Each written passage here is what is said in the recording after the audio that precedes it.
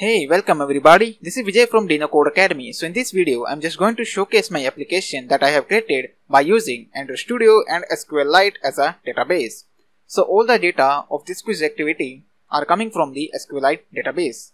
So when I click on this play button, it will take us to the quiz activity where you can see the quiz screen. We have 4 options and the question is displayed here. And we have a score and also we have a timer and the number of question and action bar in which the name of the application display, and we also have this confirm button.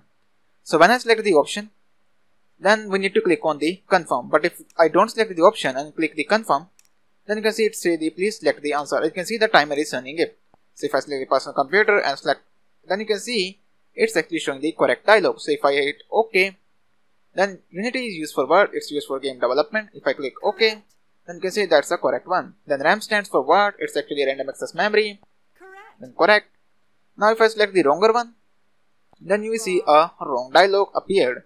Hit OK, and if I select the operating system, which is the correct one. And now this is our last question.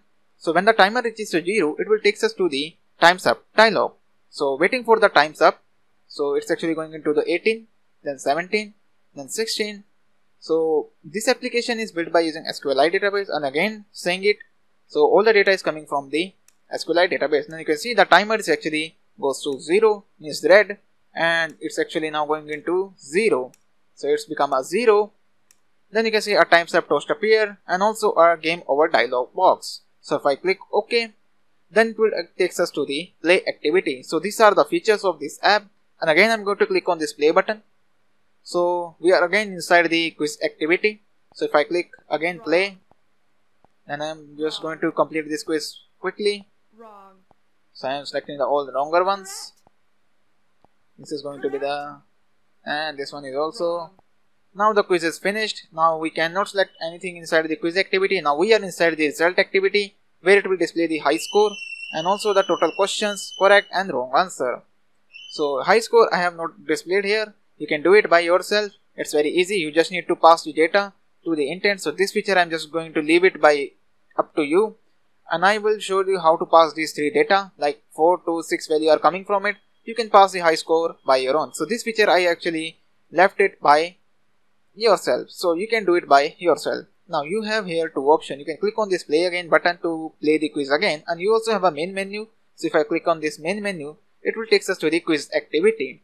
And from there, if I double tap on this back button, then you can see a dialog box appear where it will ask you to exit the application. Do you want to exit? So if I click no, then it remains inside the quiz. And if I again double tap the back button, then if I click on yes, then you can see the quiz activity exit, means that our application gets closed. So this is the application that we are going to build it throughout this series. So this is just the introductory video. So if you like this video, then share it with your friends. And if you are new to my channel, then subscribe to my channel and also press the bell icon so that you can get a notification when I upload a new video. Thanks for watching, and I will see you in the next video. Thank you.